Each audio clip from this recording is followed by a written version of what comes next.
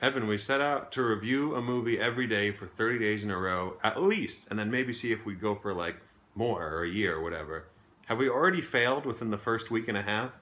Well, technically I'd say no, but the video that we released for day 12 was an It review, which broke the embargo, and An embargo that we were not explicitly told we had to follow because we're not media. We're not press. We weren't invited to the screening under the conditionary terms that to see the movie you must not review it in time.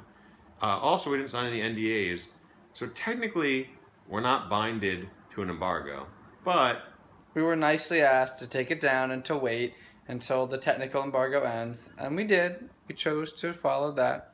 So, we took it down, which means that our day 12 review was not available for everyone to see. yet, anymore.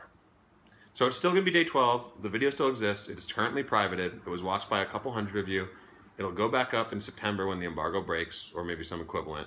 We still got a review out a day every day. So we're not calling it quits just yet. We'll be back tomorrow for another review. Please stick around for more.